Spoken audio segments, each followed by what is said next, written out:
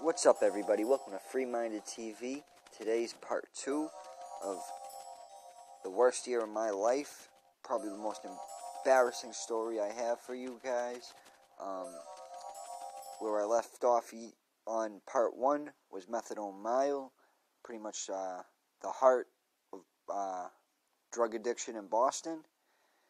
And it's no secret that Mass Ave has a bad reputation. So let's back up a little bit.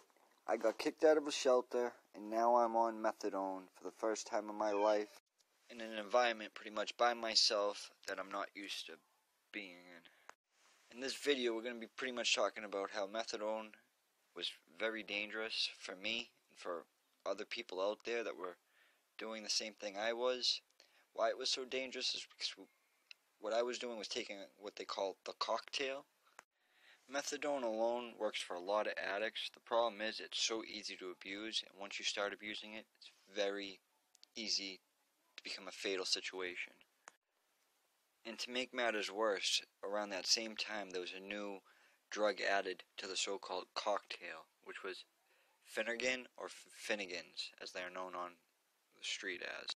And what it is basically is scissor. So it's basically mixing scissor with synthetic heroin. What really opened my eyes to how messed up this drug was I was walking down in downtown Boston when I could have sworn I seen a guy selling oranges in an orange cart. What makes this messed up is it was probably around February, March at the time, and you just don't see that in Boston. I looked back and there was nobody there.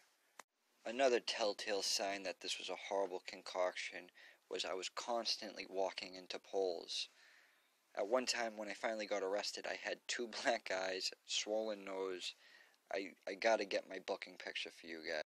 One of the most scariest events to take place, though, was I ended up stumbling off a subway train, sitting on a bench, and the next thing I realized, I was falling face first right next to the third rail. And I heard a train coming. Luckily, it was coming from the other way, but I still had to struggle to get back up to the platform. It was one of the most scariest moments of my life. This story is somewhat funny, but also very sad. Back then, I honestly didn't care, but one day when I was leaving the methadone clinic, an older woman threw a brick at the back of my head and then took her metal cane and started whacking me in the back of the head with it. Luckily, security pulled her off. Someone that I was associating with at that time, I guess, stole this lady's medication, and she took it out on me. While it was going on, I had no clue why she was doing it. I found out later.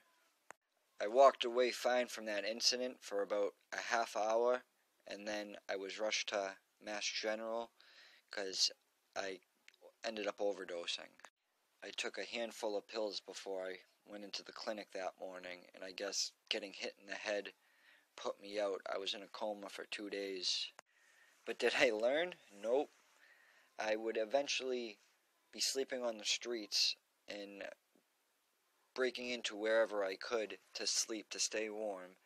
And I went out maybe 2-3 times by myself and miraculously woke up in an emergency room bed being Narcaned more times than I can remember. The grossest thing happened one night after I ended up overdosing, getting Narcaned, and discharging myself against orders. I ended up having nowhere to go, freezing outside, so I ended up taking a sleeping bag and sleeping in one of these wooden trash barrel bins, and woke up to rats crawling all over the sleeping bag. Luckily it was zipped up all the way, but I've never been so grossed out in my life. The last overdose was the worst. I took about 20 Klonopins, and I ended up getting Narcan close to 7 times.